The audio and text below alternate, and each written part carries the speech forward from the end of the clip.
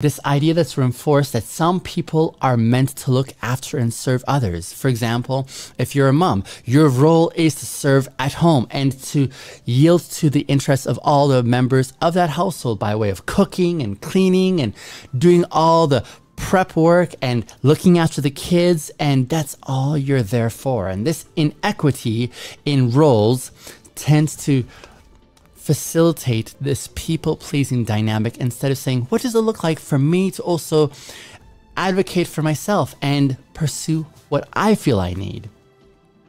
Of course, there are some trauma responses. There's the 4 F's in trauma, of course, that some of you may know. There's fight, there's flight, there's freeze, and then there's this one that is very evident amongst people pleasers, and that is fawning. Fawning, where you try to gain the affection or the admiration of those that are inducing trauma over you. And this is like a survival technique. And I know what that's like when you're like, how do I appease this person who I'm finding very traumatic in my experience interacting with them? And so you fawn and you try to like appease and acquiesce and try to fulfill their needs in this people pleasing tendency that is known as fawning.